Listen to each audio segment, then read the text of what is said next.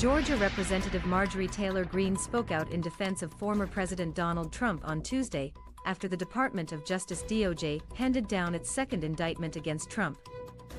The former president is facing 4 criminal counts in the DOJ's probe into the attack on the U.S. Capitol on January 6, 2021. Prosecutors charge that the former president and his allies repeatedly attempted to block the Electoral College vote certification on the day of the attack, including through pressure campaigns and a failed fake elector scheme. The former president attacked special counsel Jack Smith on Tuesday for putting out yet another fake indictment against him, accusing the Justice Department of attempting to interfere with his 2024 re-election bid. Greene, one of Trump's closest allies in Congress, echoed the former president in a statement Tuesday night, claiming that the latest federal charges were a sign that the U.S. is starting to resemble authoritarian regimes rather than the beacon of freedom and democracy our founders valiantly fought to establish. Innocent individuals, including former President Donald J.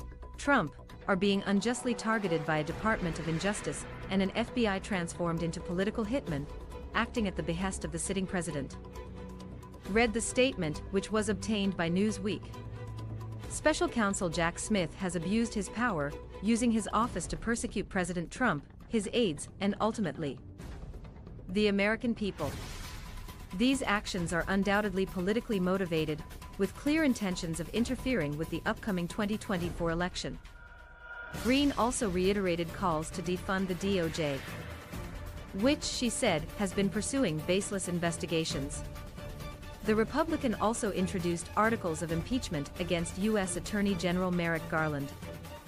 "This is the line in the sand," she continued.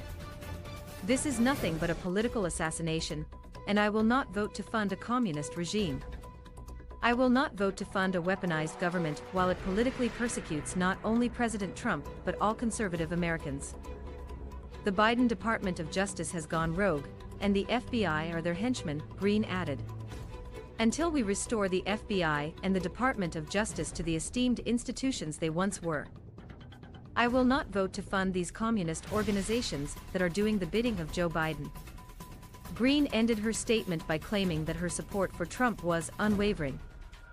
Conservatives such as Greene first called to defund federal law enforcement following the former president's first DOJ indictment handed down in June, in which Trump is now facing 40 felony counts related to his handling of classified documents recovered from his Mar-a-Lago estate in August 2022.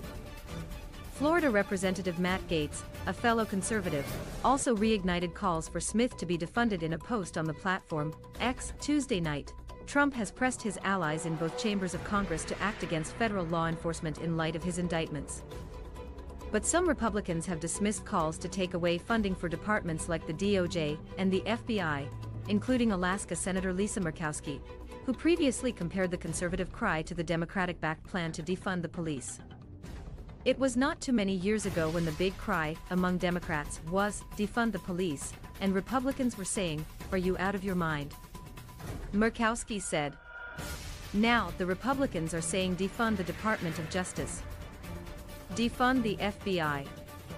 What are we doing, people? Yes, I'm worried,